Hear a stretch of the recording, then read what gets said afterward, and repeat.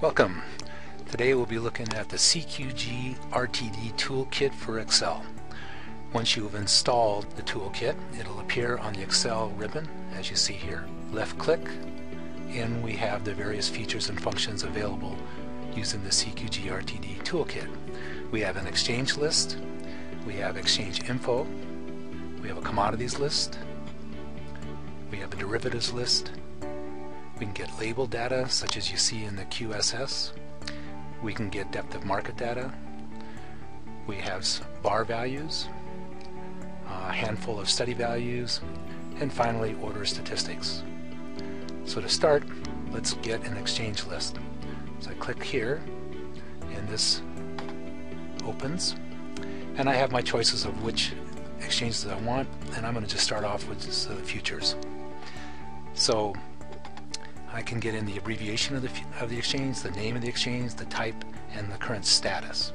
So if I click Add, you can see it's going to output it to cell B5 is where it'll start because I have that selected here. I'm going to close this. So you can see I have the abbreviation for the CBOT, the full name is the Chicago Board of Trade, the type, and the status. This status is 1 means that I'm enabled for the exchange. If it's a 0, that means I'm not enabled for the exchange.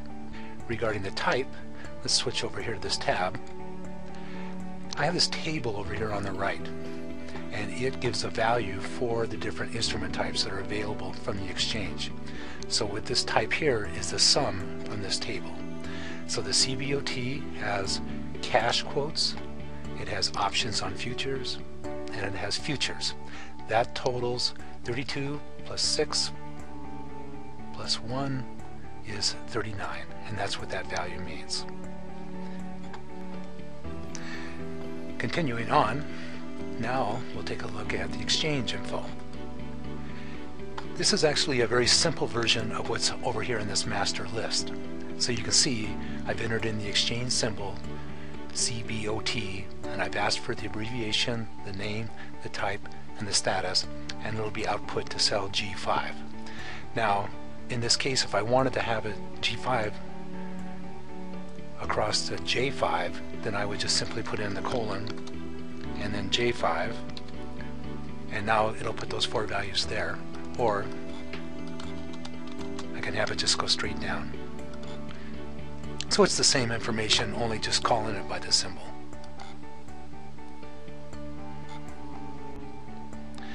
Next, we'll be looking at the commodities list.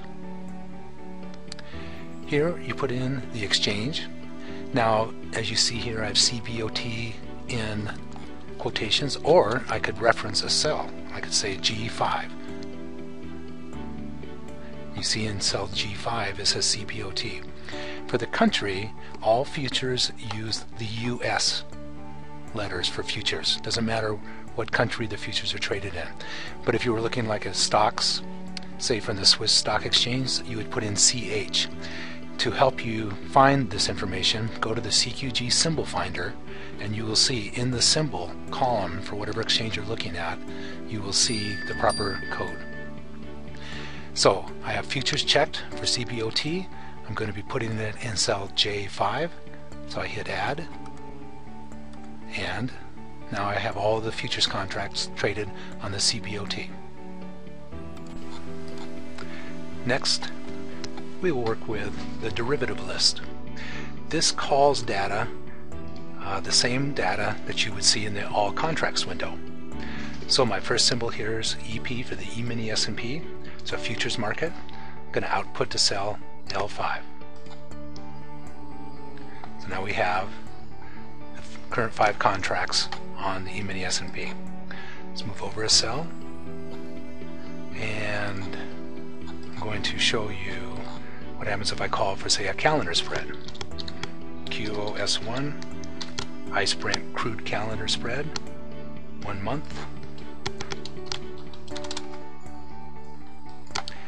Going to the output to M5, add. So now I have all of the 1 month calendar spreads. Move over another cell. I'm going to drop down here a little bit. I'm going to ask for some options data. So I'm going to change the symbol to crude. options. I'm going to call for call options. I'm going to call for the second contract out. Currently November would be the first one. The second is December. Number of strikes less than at the money, I'll have 5. Number of strikes greater than at the money, I'll have 5. It's output to cell N9, so it'll be a group.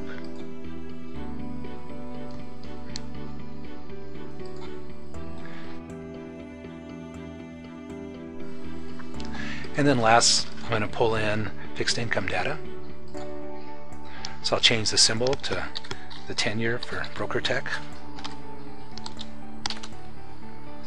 Fixed income. Output to P5, add. So now I have all of the symbols of the 10-year treasuries that were initially auctioned as 10-year treasuries, just like in the all contracts window. Okay, next we're going to be looking at label data. This is similar to working with a QSS. So I open up the interface. You can see here for contract I have B5.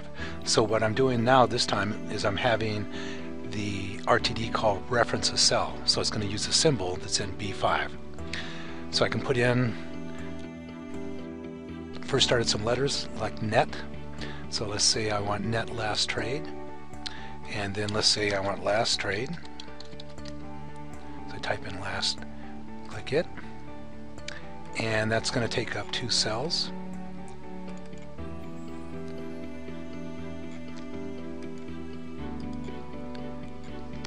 So I put in C5 and D5, and I click add. So now I have last trade and net last trade, and I have it set to be decimals. So let's copy and paste this down.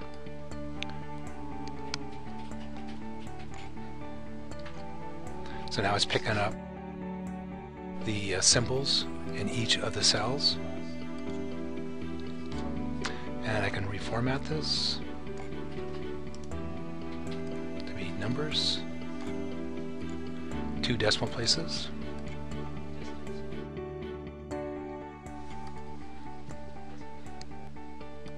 The next feature is DOM data. Click on it. I can put in a symbol or reference a cell. So this time I'll just put in EP again. I want to know the price, the type, and the volume. Number of bids, make it 5, and S. I'm going to use decimals again. So it's going to output it to 10, F10, excuse me. So here we have the bid and the S, the prices, and the resting volume. Next we'll be looking at bar values. We can put in again the symbol. You can put in the time interval. You can ask for the time, the open, high, low, check whatever you want in here. I'm going to get the time, the open, high, low, close. I'm going to use the decimal format. I'm going to have it be 21 bars, and I'm going to output it to J5. Also we have this as far as which sessions you may want to use. Do you want to use equalized closes, customs? I'm just going to do a straight one. These values down here are for studies values.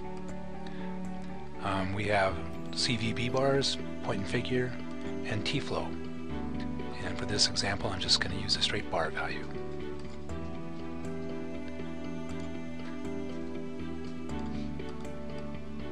So you can see we have 21 bars of. Next on the list are studies. We have just a handful, as you can see: moving average, Bollinger Bands, oscillator, momentum, RSI, and parabolic. As always, put in the symbol, or you can reference a cell. Choose your time interval. Here I'm going to stay with just the simple 21 bar. I'm going to use the closing price. I'm going to use the decimal format.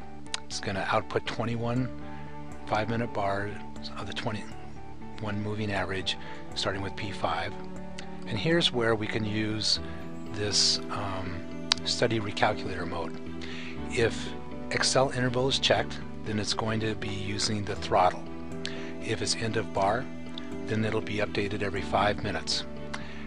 And if it's end of bar and periodic, so you could say I want it to be the end of bar but updated every 60 seconds. And this is an important tool to use. It can really reduce the load on Excel and CQG as compared to calling for every updated tick. So I say OK, and then add. And so now you can see I have moving average.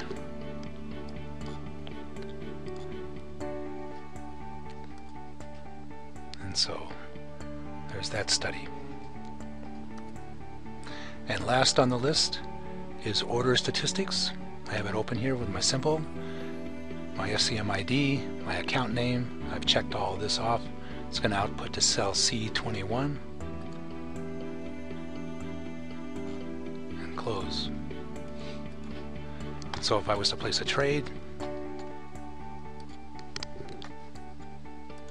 you can see shows the amount of